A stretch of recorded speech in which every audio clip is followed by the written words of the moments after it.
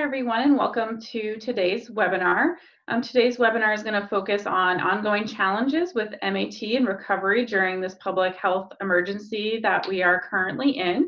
I'm Kayla. I'm a project manager at Qualidigm, and today's speakers for this webinar are Elizabeth Fowley-Mock and Elaine O'Connor. But before we turn it over to them, I'm just going to go over a little bit of the logistics for the webinar. You are in listen-only mode, so we ask that you use the Q&A function to ask questions or make comments. We have been mindful in planning this webinar to leave plenty of time for comments and questions.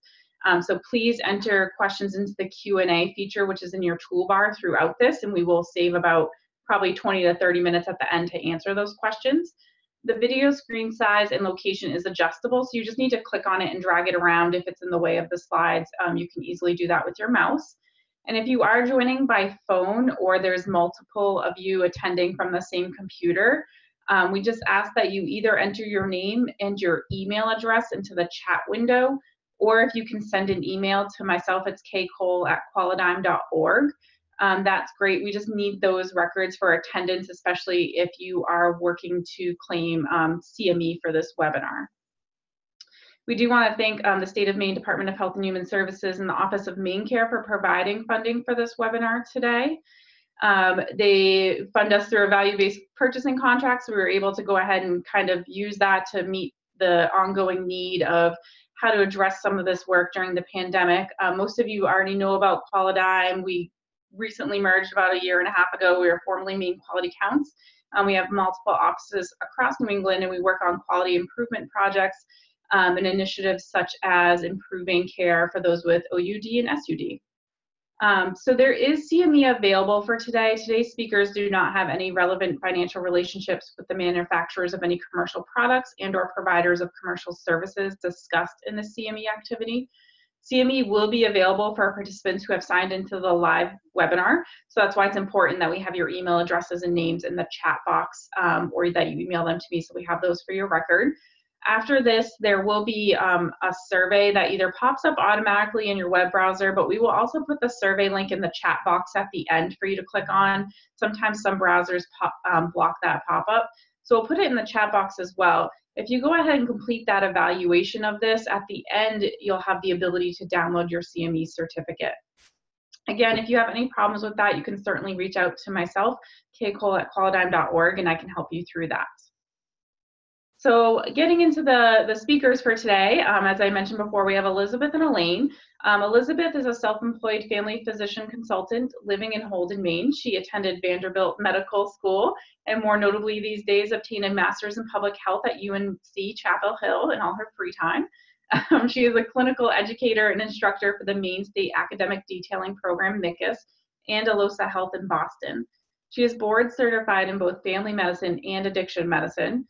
Her part-time clinical work includes evening shifts as a hospitalist and prescribing at a high-risk, low-barrier buprenorphine clinic. She is passionate about women's and girls basketball, travel, learning, chess, and singing. And I think the other important thing to note today is that both of our speakers are people that are active in this work and prescribing, and so they're kind of going to talk about what they've been going through as well during this time and provide some of their tips and tricks throughout this. So our second speaker today, who's actually going to go first, is Elaine O'Connor. She's been on the faculty of Maine Dartmouth Family Medicine Residency since 2006. Her clinical work focuses on addiction medicine and the management of opioid use disorders using buprenorphine. She helped develop an integrated medical and behavioral health treatment program that has served opioid-dependent pregnant women. Dr. O'Connor has published original research on infant outcomes following exposure to buprenorphine during pregnancy in many journals, including the Journal of Maternal and Fetal and Neonatal Medicine, the Journal of Substance Use Treatment, and the American Journal of Obstetrics and Gynecology. Through her role as a co-chair of Maine General's Opioid Steering Committee, she works to expand access to MAT in the primary care setting by mentoring other clinicians and practices. She also coordinates the residency's addiction medicine education and has academic appointments at Dartmouth Medical School and Vanderbilt University.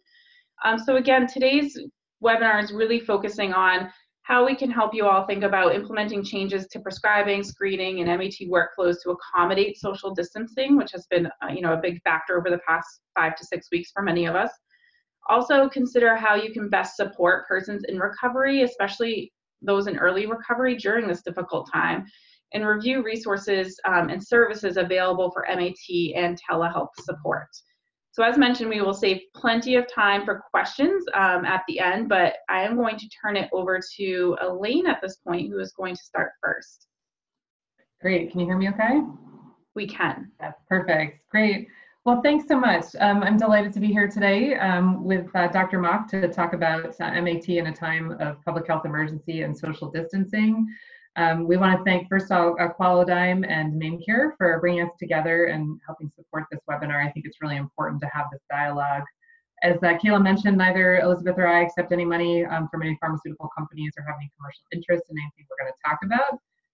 We're really going to just try to brainstorm with you today and talk about general recommendations that we have. I mean, I think what you're all aware of is that things are changing on an almost daily basis in terms of recommendations and rules that have been relaxed as a means of supporting patients that are in recovery. So we don't have slides because it really changes every day, but we have sort of our own clinical practice experience on the ground and our own experience over the last couple months. When we use the term buprenorphine throughout this webinar, we are meaning the combination buprenorphine naloxone product. So it's just easier to say only one word and not two. So a brief outline of what we're going to talk about. I'm going to start with just some of the MAT workflows and what we're doing in our clinical practice. And then Elizabeth's going to take over and talk about some of the psychosocial support challenges. She's also put together a tremendous list of resources that we're going to share with everyone so that you have access to it. And then as Kayla mentioned, we have lots of time for questions. So I think, first thing off, why do we have support structures in place in terms of protocols and procedures for our clinics? And really, we want to prevent diversion. So we want to make sure that the medications we prescribe are going to the people that we prescribe them to. And we're really trying to enhance accountability and provide support and structure to patients as they engage in recovery. And I think we really can't understate how important that is to our patients to really provide that framework and structure as they're, maybe coming in a high acuity setting and really needing that sort of structure around them.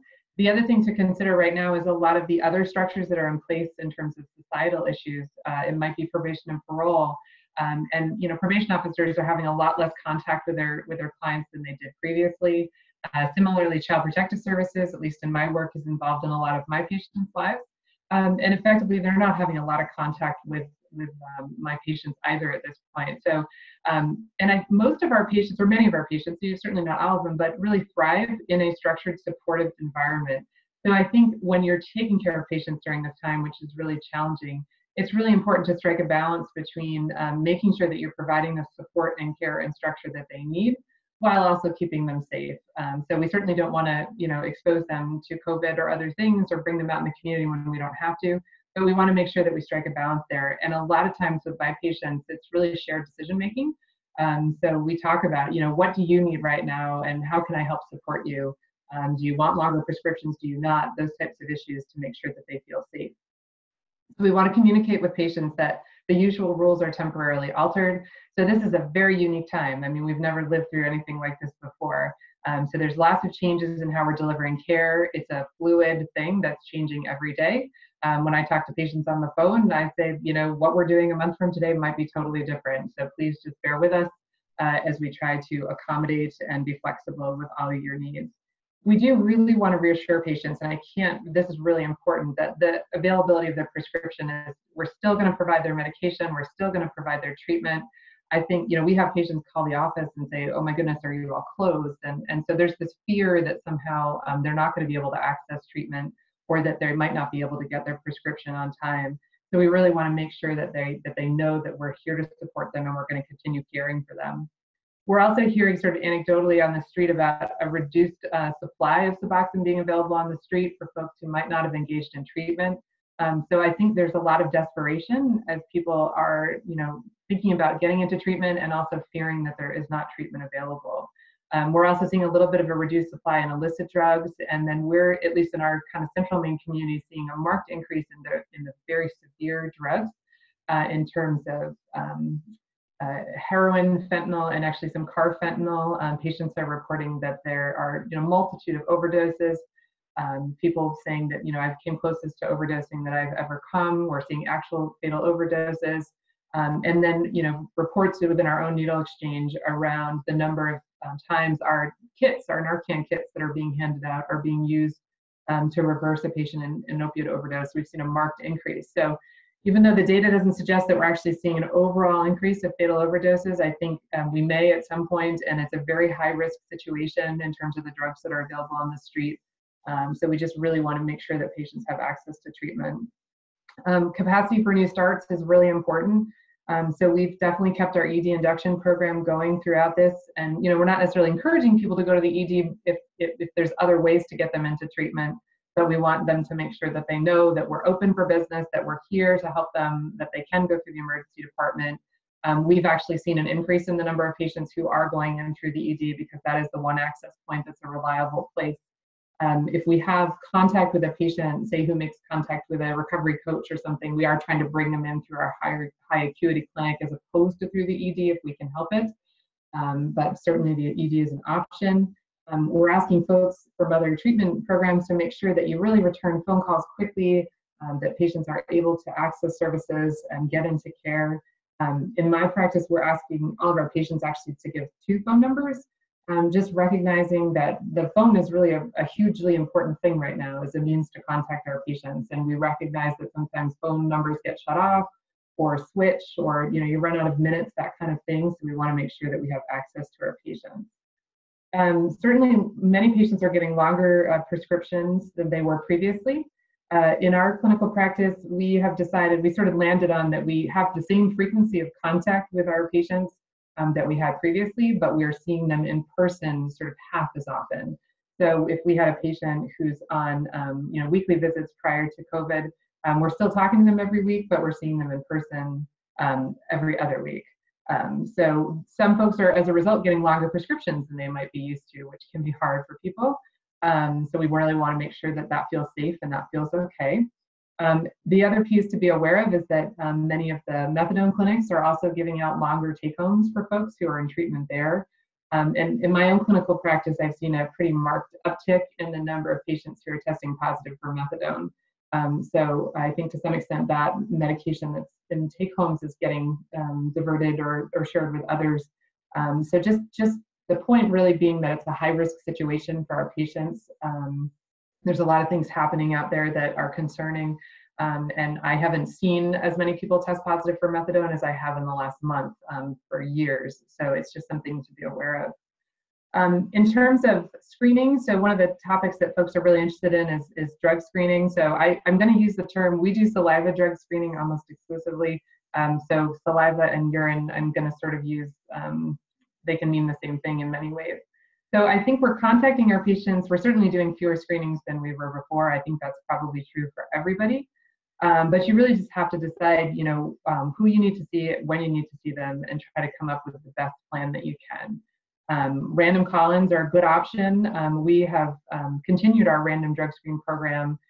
We have a voicemail message that patients call twice a week to learn whether they have to come in for a random. But we have added a part to the message which says, if you're feeling sick or you're concerned about coming into the office, to please call us and check in with your medication prescriber. So that really just continues to enhance the accountability, make sure that they're still, participating in the random program and that they'll be part of it when this COVID crisis is over. But in terms of workflows for necessary call-ins, we are trying to bring people in. So we're seeing our high acuity folks more. We're screening them a little bit more than the rest of the folks. We're trying to really be creative in terms of making sure that they're safe. So for example, in my practice, I work in a primary care setting. We're seeing well patients in the morning and sick patients in the afternoon.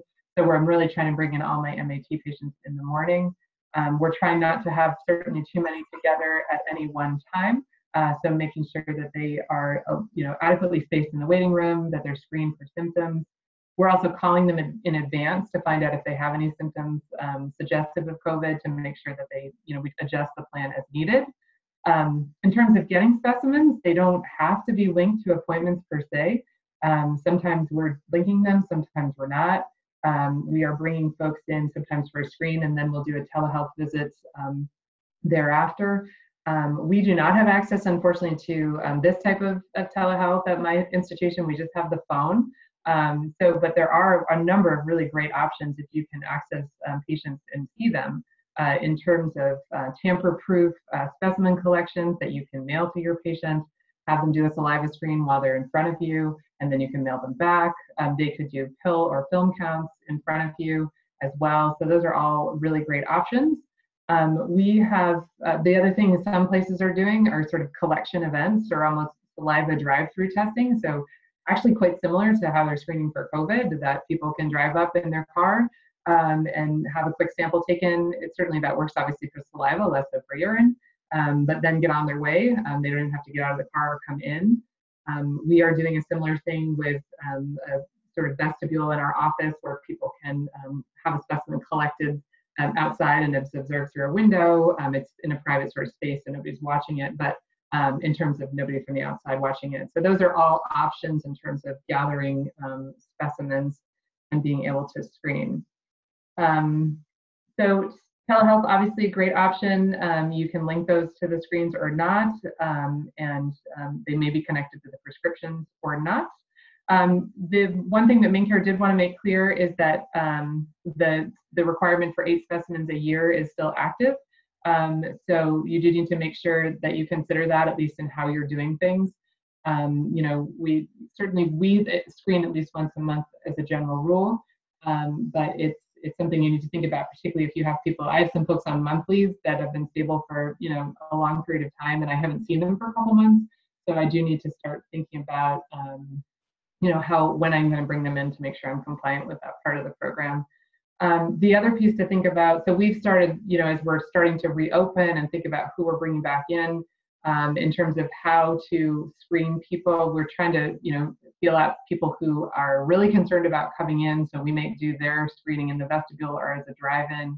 People who have high-risk COVID contacts at home in terms of someone with chronic disease or a young person, or also people who they themselves may have had some contact with somebody else who has COVID. So like, for example, we have a patient who's someone they live with, works in a nursing home, has probably been exposed to COVID, but the patient themselves doesn't have symptoms.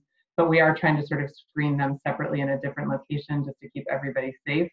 I think the other big challenge we're finding is folks who have a chronic smoker's cough. So they screen positive for COVID because they cough, but trying to understand, is it different? Is it in any way changed? So those are all questions that we're sort of asking as we're trying to think about how do we get folks back in. And then trying to, you know, it's been nuanced, and we can certainly talk more in the question answer period, but around folks who have long-term COVID symptoms or we have not been able to get in, how to manage folks that we're not seeing. Certainly it's clear we don't want to discharge people, but we also need to make sure we have some access to folks. So again, lots of contact. The more that you can have contact with your patients, the more that you can support them and structure and provide that structure. In-person mixed with telehealth, the counseling telehealth, patients are really enjoying. I have many that are doing online 12-step meetings and support services, smart recovery, that kind of thing. They love it. They love being able to do it from the anonymity of their home. They also like, they can join, for example, I have a patient who did a residential treatment program in a different part of the state, and there was a meeting she loved, and she's now able to join that meeting because they do it online. And it also helps with patients who, I have a number of women in particular who don't like going to, they prefer women's only groups because, and they're not a lot in our area, but they don't like that sort of social scene with, you know, other people before and after the meeting in terms of things that might be happening in the parking lot or unwanted advances on the part of others. So it's really been a nice thing for patients. We do want to talk to patients about rationing meds. So I know some patients are feeling like, oh my God, if I'm not going to get my next prescription, or things are closed, or I can't get to the pharmacy. Patients are also worried that the pharmacies are going to be closed. So we need to continue to reassure them that they're going to get their meds. The pharmacies are open. They should not be rationing their meds in any way. They should be taking their prescription, their prescribed dose as normal. Similarly, on the flip side, you know, you do see patients who sometimes use in excess of their prescription as a means to manage anxiety. So, you know, people are really worried right now. They're anxious. Sometimes they feel a little bit better if they take a little bit more of their medication, which we really want to discourage. And I'm seeing more of that, particularly in folks who are getting a longer than usual prescription. So they feel like, well, geez, I can just take a, an extra quarter of a film today and I won't really notice that. And then they're really running short at the end. So really trying to support patients in taking their prescriptions as they should be. Naloxone. So, we're both going to hit on that point. Really get that out there, co-prescribe whenever you can, hand it out whenever you see folks. Again, high-risk drugs that are on the street right now, and we're getting a lot of reports of folks being reversed. So try to get that out there as much as you can from a harm reduction perspective. The other thing to think about is, as an MAT prescriber, is to make sure that you have an adequate contingency plan in place if you yourself contract COVID, particularly if you're one of, say, 2 people who does this, making sure that there's a good cross-coverage plan in place so that patients are adequately covered, and certainly remote access to be able to fill scripts from home. Say, for example, if you're not able to go into the office for whatever reason, you could be having your staff communicate with the patients, but filling prescriptions with your EHR or electronic prescribing system. So now I will pass it off. So hi, everyone, from the other side of things. I really appreciate hearing Elaine's perspective on things, because when she talks about things in her clinic, it gives me ideas about how we might improve or do things a little bit differently in our clinic. Even though we feel like we have certain workflows put together, there are certainly a lot of options for them to be improved. So I'm going to talk a little bit about the challenges of psychosocial support. Kayla, I'm only seeing a blank screen of Elaine on my screen and not me. Not that I want to see myself in big color, but that's just the speaker view. I think everybody can see you. You can adjust people's view by gallery or speaker. It's on the top of your screen towards the right. All right, that's good, because see, even I have trouble with the platform. So in terms of thinking about psychosocial support, you go back to the baseline availability, and already in the state of Maine, we had huge challenges in terms of workforce for behavioral health providers and counselors, LADCs, LCSWs. That was already a huge challenge that we didn't have enough in enough places. So thinking about that, but then thinking about where's the opportunity in that challenge now, where there's less restriction, there's more emphasis on remote services, and how can we help people in that aspect. There's always been a challenge for payment issues, and particularly for people who are not insured, to access services, especially behavioral health services and counseling. And then thinking about different clinic models. So if you have a medication first model where you're trying to stabilize people and then get them into counseling, how does that interface with this current structure? Thinking about different levels of recovery. Elaine mentioned yesterday, they have some people in very long-term recovery, and some of them have really graduated, so to speak, through their counseling and structured groups, and they're several years out. And so what does psychosocial support look for people? So there are, not every patient is in the same place in their recovery, and the patients that I work with in my clinic are specifically very early in recovery, very high risk, low barrier. I work in a bridge clinic, which is a medication first model. So some of the things that I do in my clinic are very different than what's going to happen when my people successfully stay with me for a month or two and enter our formal recovery program. So I want to remind people there is a high degree of coexisting mental illness in this population, and that sometimes as a family physician, I trained in North Carolina, and then I moved home to Maine 4 years after I graduated from residency. And there were 2 things that struck me when I moved home to Maine at the end of 2003, beginning 2004. Number 1 was the volume of opioid prescribing, because we weren't at that point yet in North Carolina, but certainly we caught up, they caught up. And number 2 was the amount of psychiatric medication management I was doing as a primary care provider, which was not what I was really prepared for. I was prepared fairly well as a family physician, but the amount and the degree of psychiatric medication management that was needed by my patients, and the lack of access to specialty services in mental health, behavioral health, really struck me. So as a family physician, especially over the past 16 years in Maine, I've become more accustomed to my uneasiness with prescribing psychiatric medications and doing what I can. So especially in this time, there are some patients where I feel a tad bit of unease, but I go ahead and refill their medications, especially the ones that they're on. Had a few people started on mood stabilizers. And I talked to some of my psychiatric colleagues and psychiatric mental health nurse practitioners, and try to understand that I don't think that I can fully equip my patients to do well in their early recovery if I'm not meeting both sides of their co-occurring illness. So I like to talk about that. In terms of online resources, there's a lot out there, and it really depends on the person. Elaine mentioned running out of minutes, which is a huge problem for people who don't have access to unlimited data, unlimited telephone services. So some people might have a phone, but given the day, it may or may not be off. So that's a challenge for a lot of our patients. Accessing the internet is a challenge. Also, it's not available in all areas, and it's certainly not available for free in many areas. Although, you know, if you have access to a car, you can go sit outside a commercial establishment that has, I haven't checked if the eating facilities that only have drive-through open still have their Wi-Fi on, but it's a point of access that sometimes is the only point available. There are lots of individual small groups available either within your current practice. So we have 2 of our recovery program behavioral health people who are working exclusively from home, and that's working well for them. There might be access within your current system. And then, like I said, there might be new venues or new people that are available because of the availability to do more telehealth. There are lots of support groups going on, but they are different, like everything in our lives. I researched a little bit this morning, the Bangor Area Recovery Network and the Portland Recovery Network. In our outline, I'm going to send a link which talks about all the different recovery networks in the state of Maine. They are offering all kinds of things on the phone, including telephone support, coaching, virtual recovery meetings, twice a day in Bangor, multiple times a day in Portland. And, you know, there's nothing that says, I don't believe, that if you live wherever, you can't hop onto the Portland meeting because it's there and it's available to people. There are national groups. I have a great story about one patient who is more stable in her recovery than most of my patients, and she's back to work. She's working as a CNA in a nursing home, and her nursing home had fortunately only 1 case of COVID, so they all got screened and everyone else came back negative. But she just talked a little bit about that, and I talked to her about how important she is. She works 3 to 11. She'll come home and she'll jump onto an NA meeting at midnight.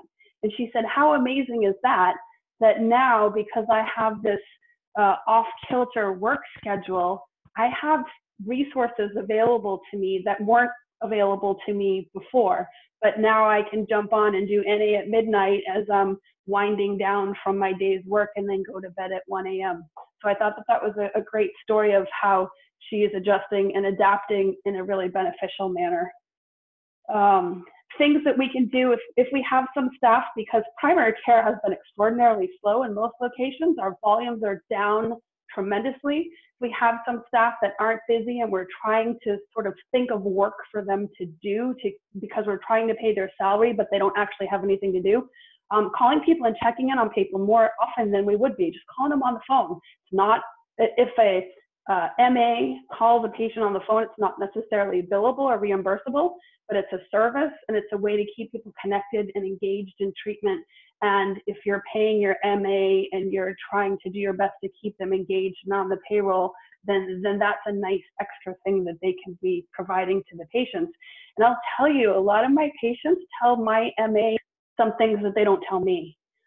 She's worked with recovery for a long time, and she just kind of gets it. And I think my patients connect with her, especially where I'm a part-time recovery provider. We have 3 different doctors who cover 4 days a week. The MA is the one constant. If you come in and see any of the 3 of us, you typically will see her as well. And so there are some connections there, and that continuity of care is really important for our patients. Let's see what else. High stress levels for everyone, rapid changes. I feel like the rapid change in March has calmed down to an extent. And so that extraordinarily high cortisol level is slowing down a little bit, and we can't stand to stay in that rapid cycle of change like we were in March, because it's going to wear all of us out.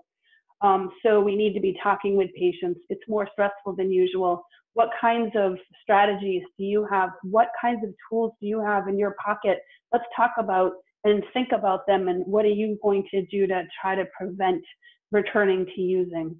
What kinds of things have worked well for you? And just even if my patient can't access a group therapy appointment, I can kind of remind her or him of some of the techniques they've learned. Most of my patients have been in and out of different programs and bring with them a lot of different resources, some successful, some not as successful. And then another reminder to think about just all of our social determinants of health. So prisons and jails, more and more people are getting released early. So making sure that we have ways for them to access services and understanding that we're not closed and we do have availability. We bring people through into our walk-in clinic. We are actually building physical structures in our buildings so we can separate our respiratory walk-in clinic from the rest of our non-respiratory care. Because this is not going away in a month, despite what we might hope, that this is something that will be with us for the next couple of years, and that the new way of doing things is going to be with us for a while. We think about homelessness. A lot of my patients are homeless, and all the access and challenges and all the things. I think I appreciate that people who are experiencing homelessness are being talked about a lot more in the dialogue among our state when Dr. Shaw speaks of them and very respectfully as persons experiencing homelessness. I think that's really helpful, that patient first language, which I did not use about 30 seconds ago, but I'll try to catch myself. Think about domestic violence and the increased risk of being home together a lot, all the time, transportation challenges, food insecurity. These weren't here before, but they're all more pronounced.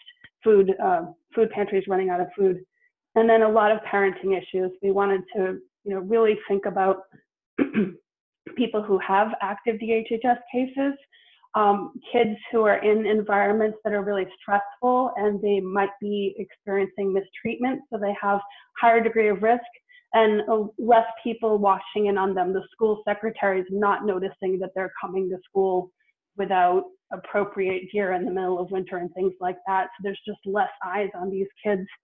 A lot of our patients are struggling with the fact that they are not allowed any physical visitation with their kids anymore. And that is a huge struggle. It just really tears at my heart.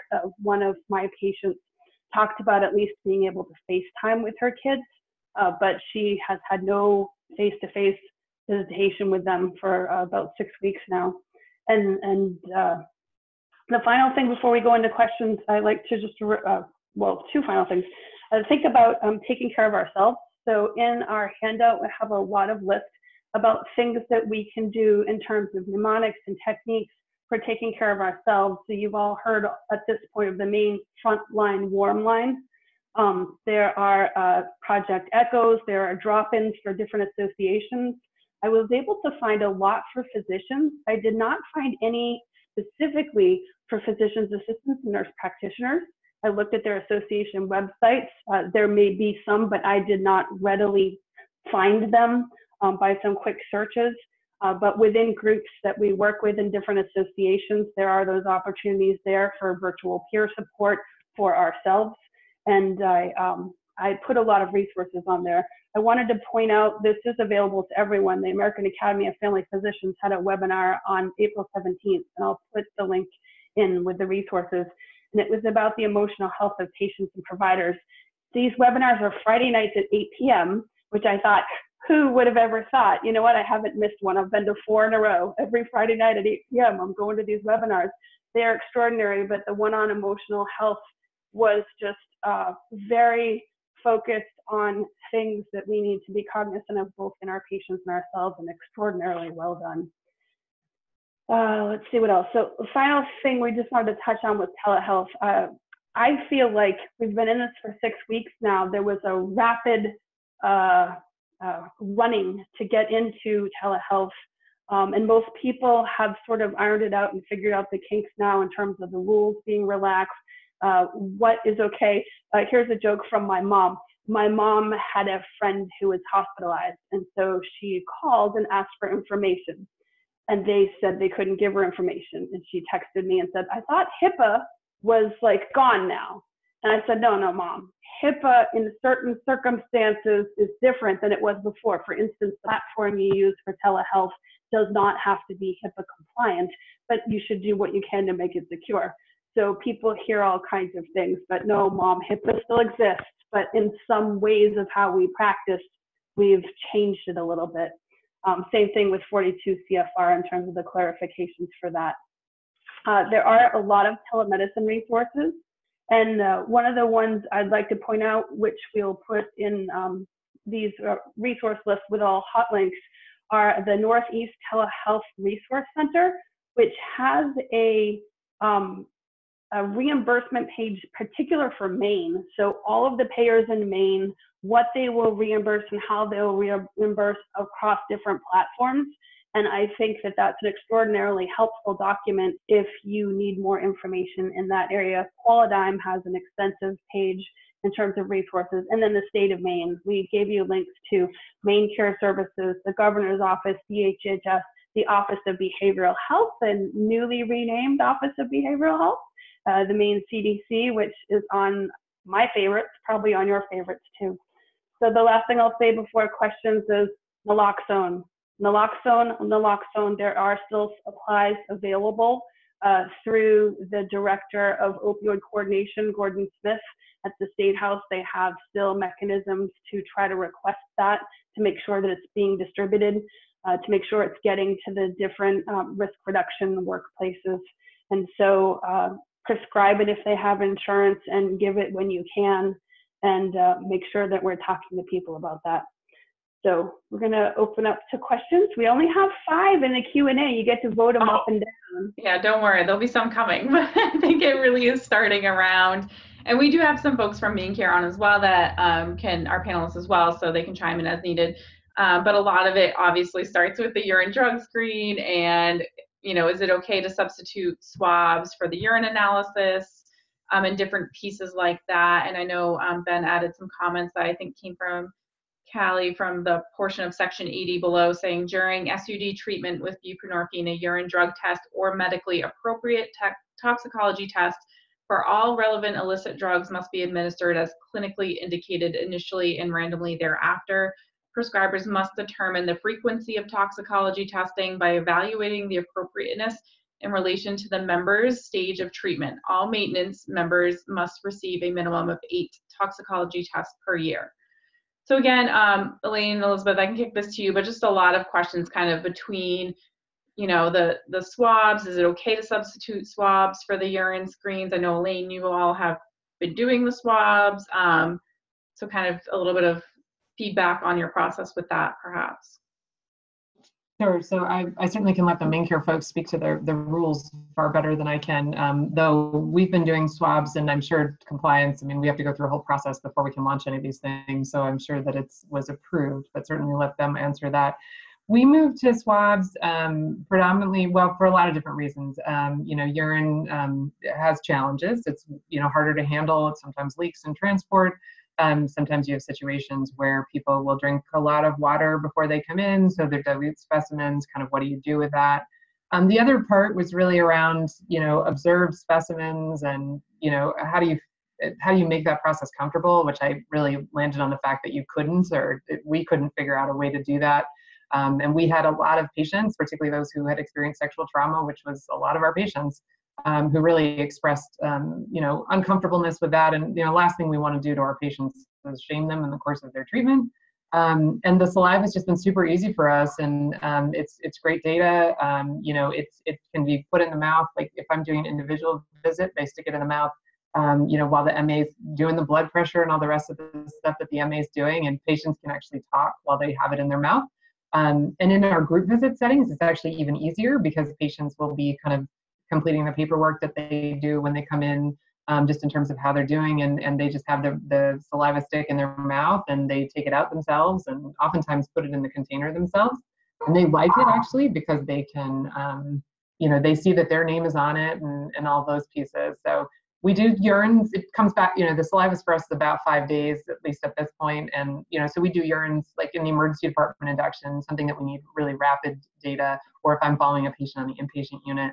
I still do urines because just in terms of the time lapse. So I might need more urgent information. But from a quality of specimen and results, it's been really, I have no concerns. I've really liked it.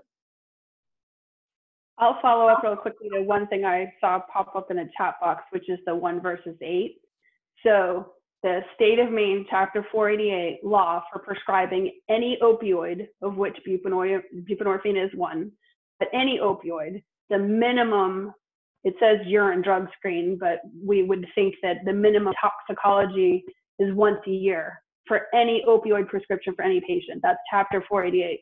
What we're talking about is the Office of Maine Care Services rules, which say that a person in buprenorphine treatment should be receiving at least 8 screens per year. And I think that may have been a rule that I myself was not fully aware of, but I have to tell you that especially as I'm seeing people early in recovery, they're gonna get 8 in the first 2 months with me because they're coming in weekly. Sometimes if I'm really concerned about a patient, I'll have them called back during the middle of the week. And so it's something for people specifically with Maine Care in buprenorphine treatment. And it kind of makes sense. We talked about even people who are once a month scripts, who are getting checked once a month. It's going to be pretty hard to fall below that 8 per year, even though we've missed 1 or 2 in the past couple of months. Okay.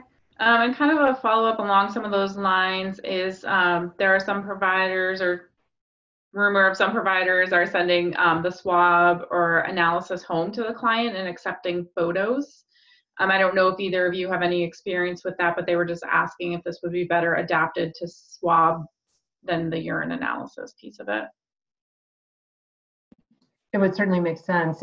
We were offered a sort of tamper-resistant option from the company that we use, but we don't currently do this video stuff with our patients, so we couldn't do it over the phone. I mean, there would be no point, but I think it's a great option, and it's certainly, I know people are doing it, and I think, I sort of feel like, I don't speak for Maine Care, but if you're doing the best you can to sort of provide structure and accountability and monitoring, I think we're all doing the best we can in a really difficult time.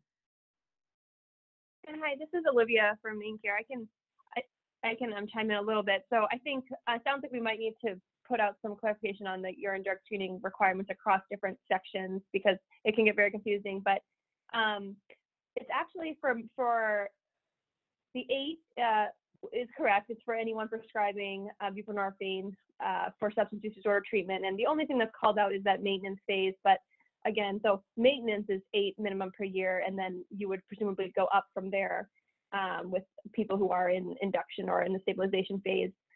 But actually for methadone providers as well, their policy requires drug use disorder testing, as they call it, no less frequently than every 30 days. And so you really it depends on, which service you're providing, and we can certainly help people navigate that. But I think what we at Maine Care, why we decided not to change any type of toxicology testing at this point was because that's also consistent with what the federal government has done. They haven't changed requirements. It's more about thinking about different ways to meet the requirements, which is what was really great about the conversation today. And just, it is true that sometimes we say urine drug screening in our policy, but I think swab, it's meant to include other types of appropriate toxicology testing like swabs. So we'll make sure that that's clarified in future rulemakings. But I'll add this to the list of things that we should put some guidance out on to just make sure everyone's clear. Perfect. Thank you for doing that.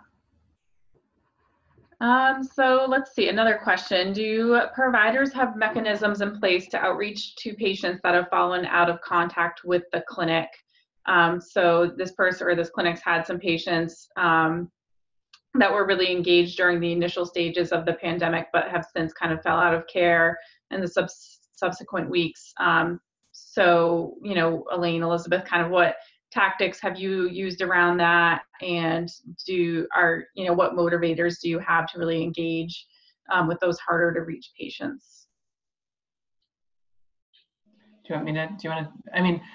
We have had some people, and it really worries me, people that had been doing well and have sort of gone missing. And that's another reason we try to get a couple different phone numbers, just for that reason.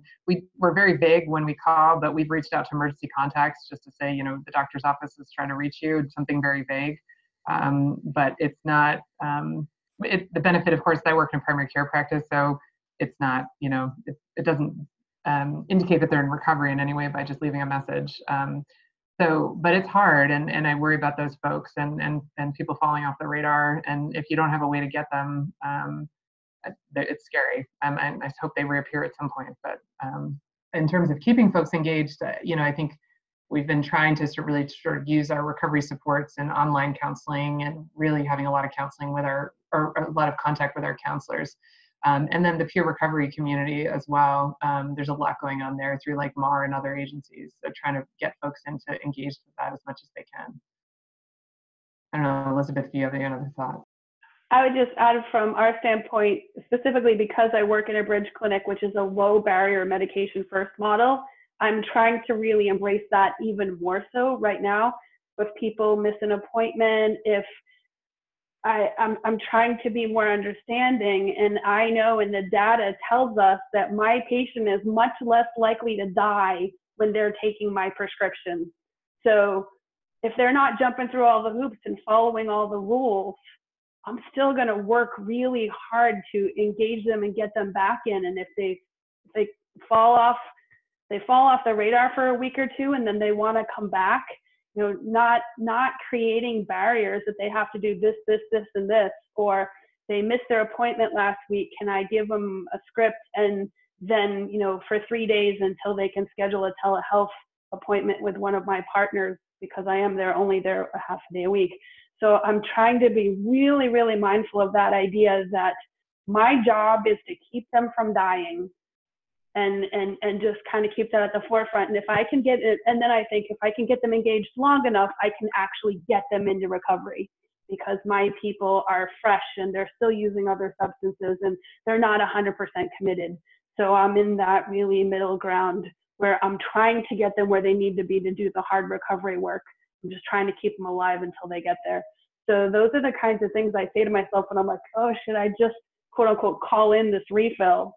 And I try to do it, but have some parameters on it, but I'm not going to say no. Well, try not to. Okay, and another question, Elaine, you had mentioned using an office voicemail and having patients call into that line a few times a week to see if they needed to present for a specimen collection or a med check. Has that been an effective process with patients? Do you feel like that's worked out well? So we instituted this as a random drug screen program probably, 5 years ago now. And, our program is a couple hundred patients, and we were really finding two things. One, there was sort of provider bias around who was getting called in for randoms. And two, it was really hard to reach people. We did a lot of chasing, and it was not very rewarding for our staff. So we sort of flipped it on its head 5 years ago and created this random program where patients call twice a week. They listen to a recorded voicemail message. Every patient is actually, we use states as a means to assign people to a group. So like I could be Massachusetts, Kayla would be New Hampshire, Elizabeth would be, Nevada or something. So there's 5 patients assigned to each state. And we tell people like, if you call and you hear your state, and so Massachusetts is called, then you need to do something, come in within 24 hours. And if you hear any other state, you just hang up the phone. And they hear their state generally 3 to 4 times a year. It's really worked well for us. And it's a very generic message. So there's actually other practices in our healthcare system that use it. So it just says Maine General's outpatient testing program or something benign. So if anyone wants to listen to it, the phone number is 207-861-5099. You do have to call within after hours or something. It says you've reached it outside the call-in times, but generally it's up basically Monday through Thursday night at 5. And it's really worked well for us. We do, people do graduate off that if they are able to maintain stability for a couple of years, and then they fall into sort of our regular controlled substances group where we can call them in if we have a concern, and we try to do that as well. But it's worked well mostly.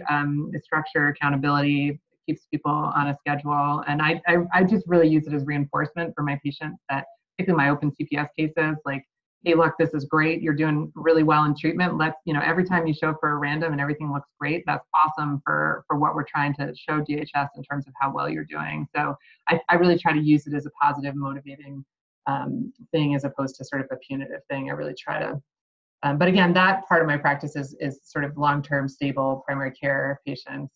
So we don't use it as much in sort of the high acuity place because we're seeing them that frequently anyway. Great. And Elizabeth, somebody asked if there's information you can share about those Friday night webinars. So they're available if you're an AAFP member. So if you're a family physician, I think they're available live, but they also broadcast them on Facebook and they're recorded on YouTube.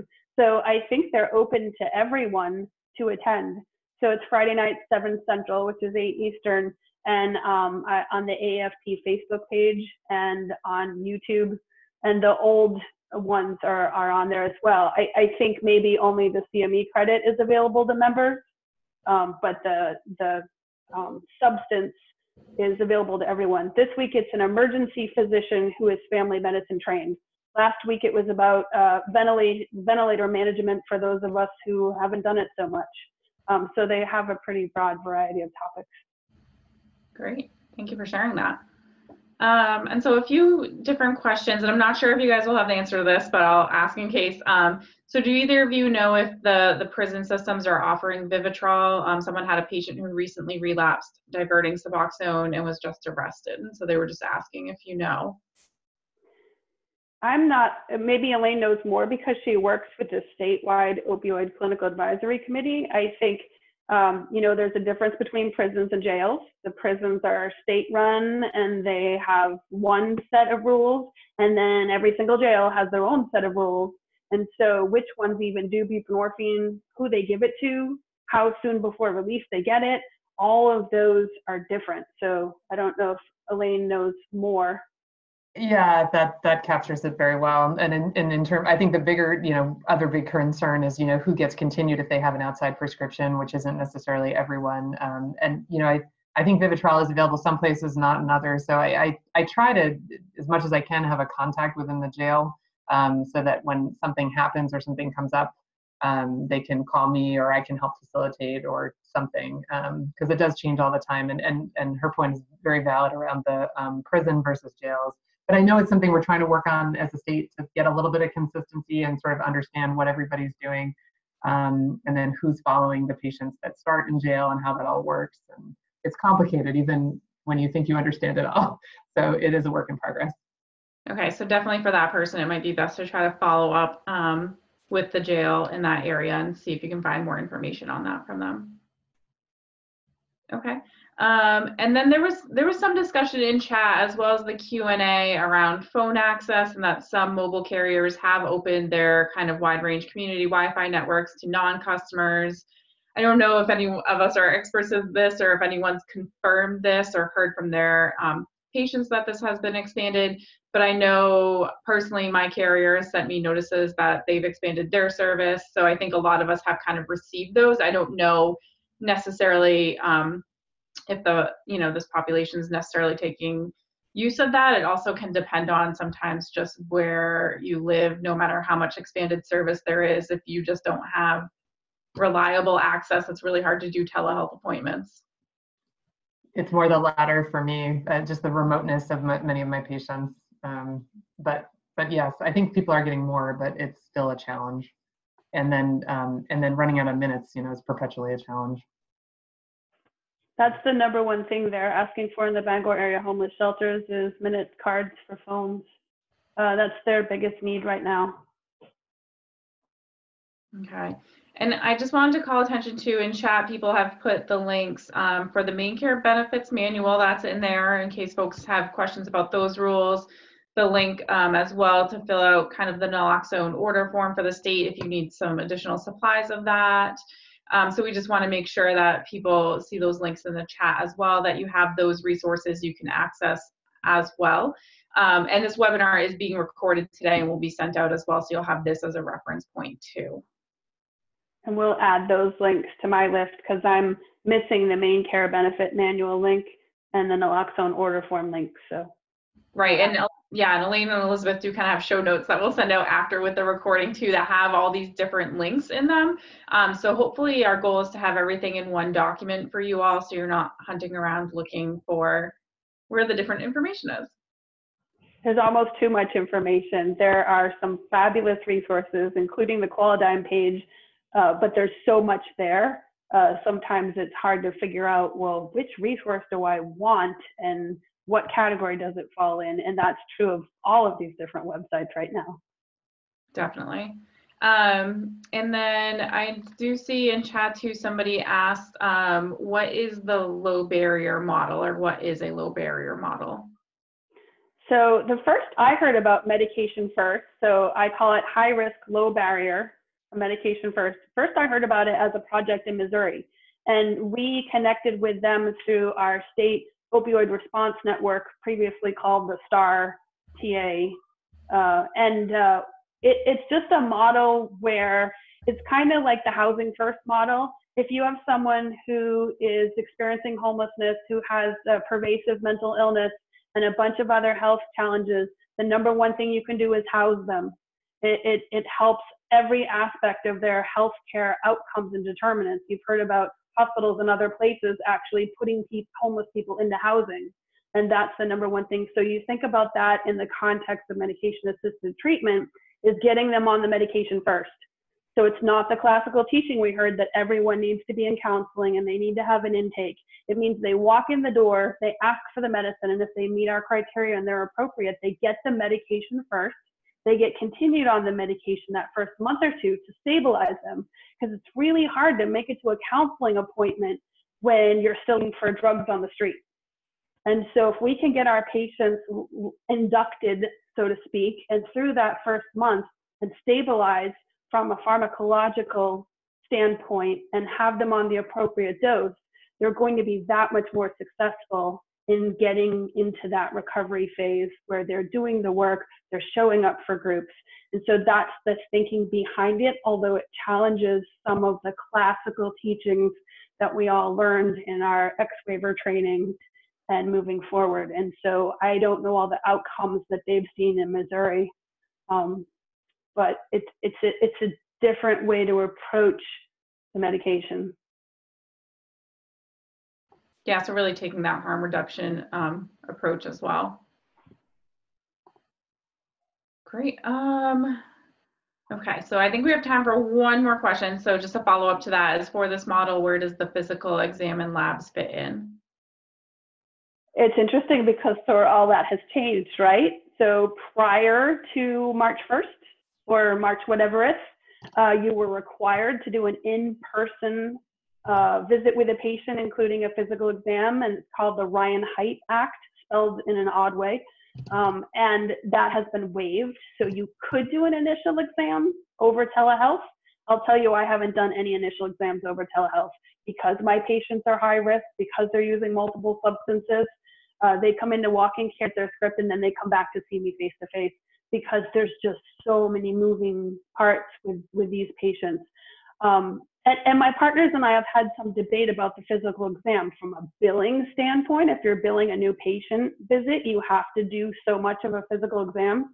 Our patients, because they were in our own walk-in care, we're billing them as an established patient.